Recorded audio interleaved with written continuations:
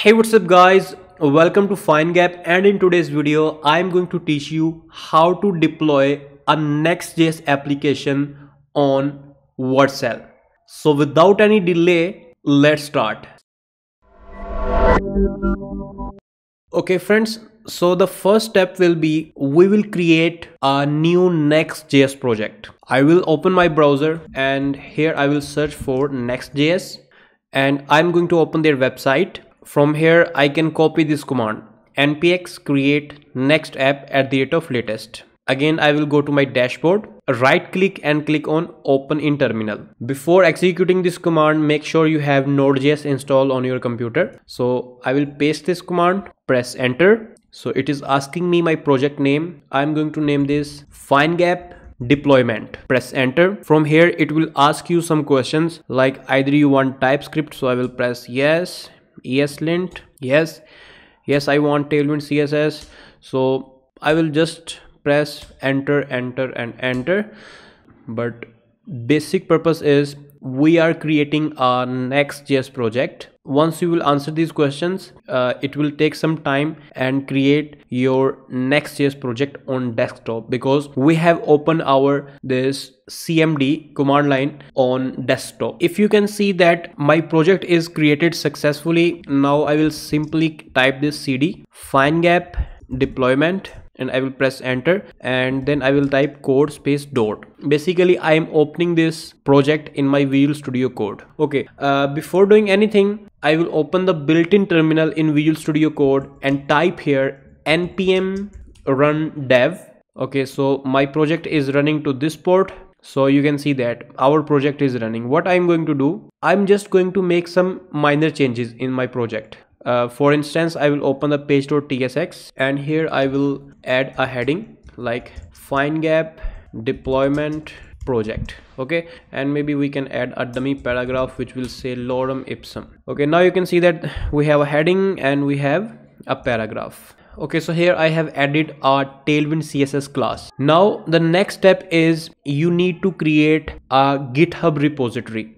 Make sure in your default browser you logged in with your GitHub account and create a new repository. So first of all I will go to my GitHub account, and once you open your GitHub account, somewhere you will find create new repository, and once you will click on the button, you will land on this page. From here you need to give your repository name. I'm going to give FindGap hyphen deployment, and I will keep this repository public and simply create repository. Okay, so the repository is created.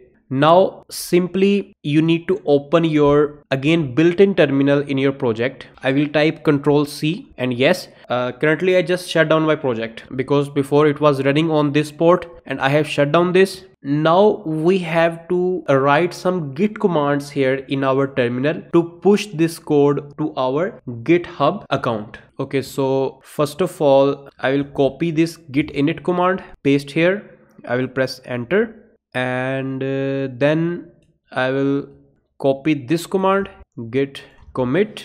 It is giving me an error. I believe I can use this command.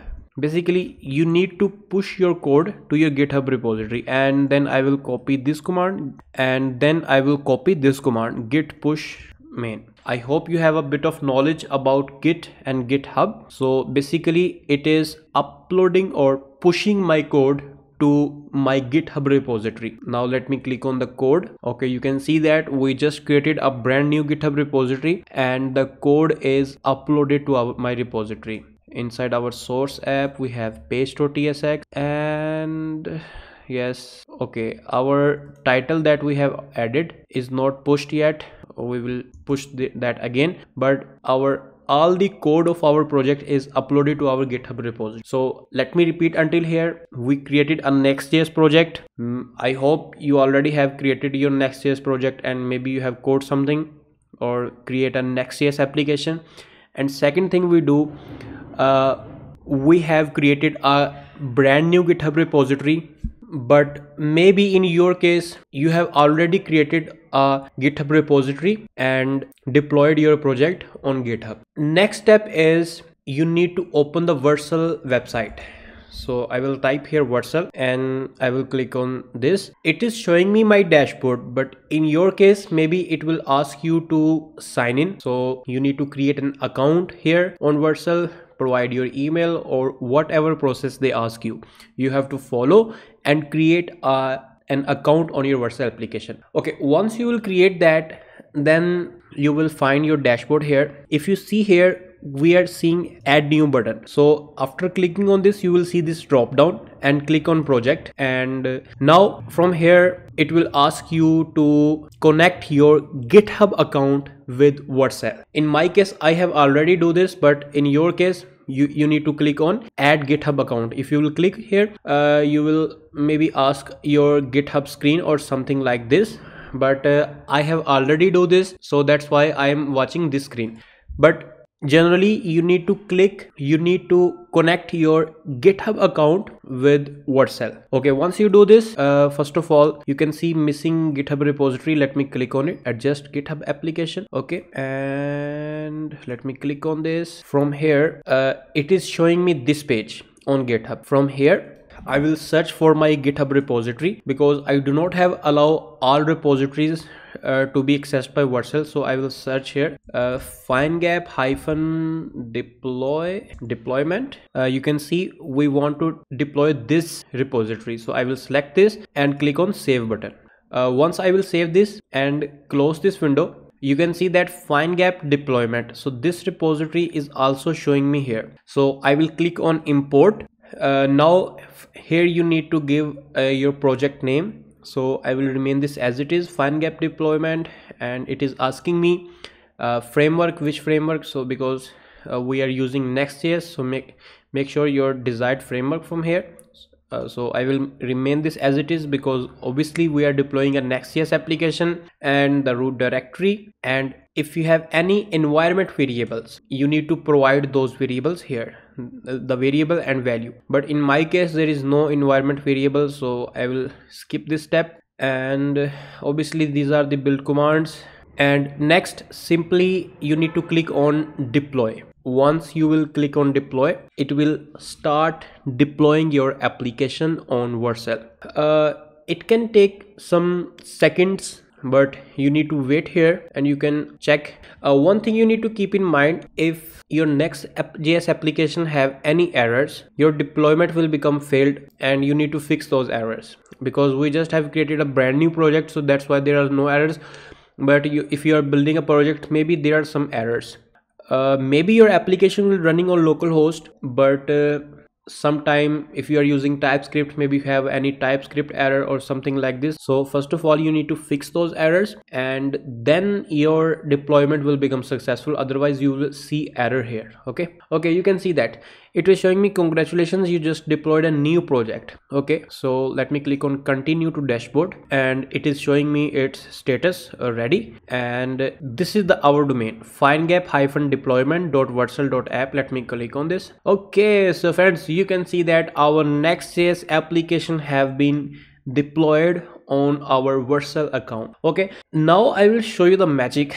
Not magic, but I mean, suppose we are building our application and we made some changes to our app. So how you will able to see those changing on your app? Let me show you. Okay, so first of all you can see that we made these changes. Findgap deployment project, we have this paragraph, and maybe let me type here one more thing like code is cheap, show me the product. Okay, so we have made these changes to our project. Now we need to push these changes to our GitHub. To push these changes, I will open the terminal and let me first of all clear everything, and I will type here git init. Again, let me repeat, you have some knowledge about Git and GitHub, that how we push our code to GitHub. So I'm writing some Git commands here. Then I will type git remote add origin, and then I will type here my repository URL. To get my repository URL, I will go to my GitHub account. Okay, and from here let me click here code. So basically this is my repository URL. So I will copy this and paste here, press enter.